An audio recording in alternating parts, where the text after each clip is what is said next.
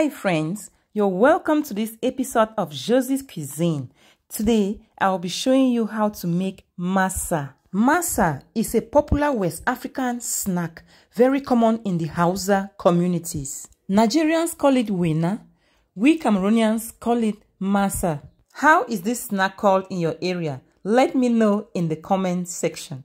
If you want to know how I made this yummylicious goodness, then stay tuned. Let me guide you through the process. Let's get started.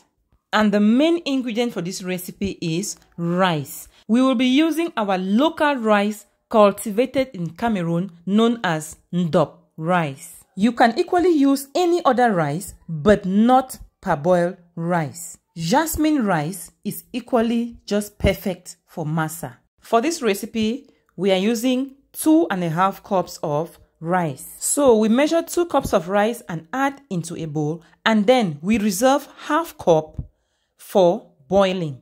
So 2 cups will be washed and soaked while the ½ cup will be boiled. So we set aside the ½ cup of rice and then we proceed to wash the 2 cups of rice. So we add in water and wash the rice thoroughly and rinse several times.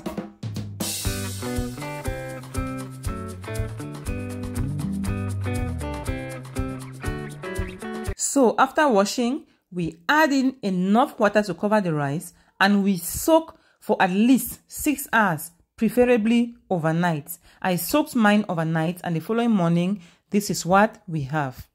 So we proceed to rinse the rice and then we blend.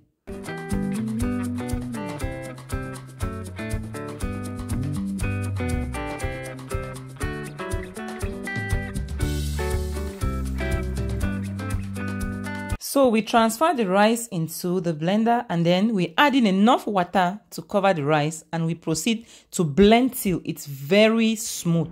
You remember the ½ cup of rice we set aside earlier? I went ahead to boil it off camera so that the video doesn't become unnecessarily long. So we measure out 1 cup of boiled rice and then we add into the blender.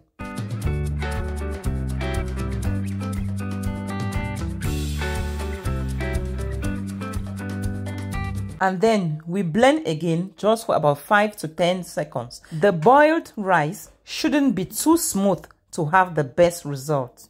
After blending, we pour the batter into a mixing bowl. Then we proceed to add in the other ingredients.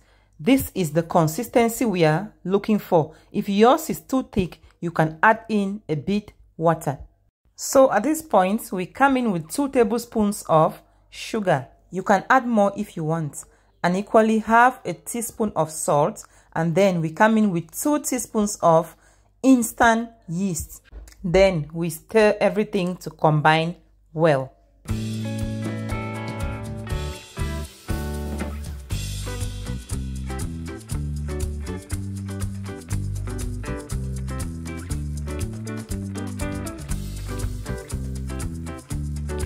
And at this point, I decided to add in 2 tablespoons of powdered milk. But this is very, very optional. Since I'm making breakfast for children, I thought of adding in at least a source of protein.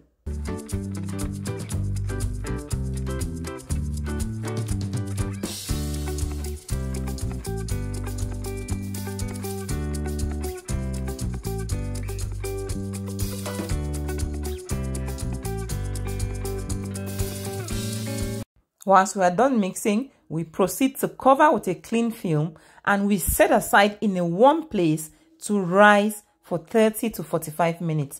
After 40 minutes, this is what we have. The batter has doubled in size. So we stir gently to release all the air. We need to take out all the air bubbles before we proceed to fry.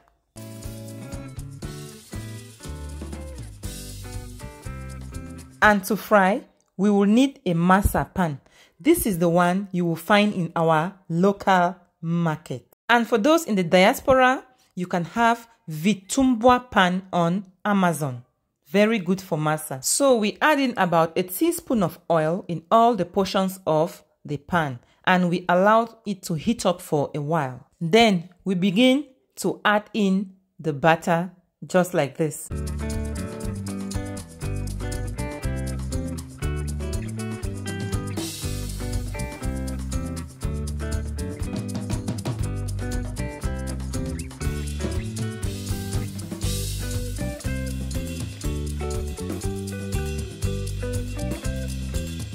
So for it to cook properly, we are frying on medium-low heat, and once it cooks for about 3 to 4 minutes, we flip to the other side.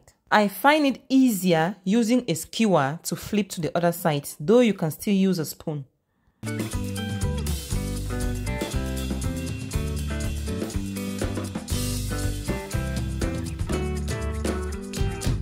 So we keep flipping till our masa is ready. This can take about 6 to 8 minutes depending on your heat. And once it turns golden brown like this, we take it out and place on a paper towel. See how beautiful they look.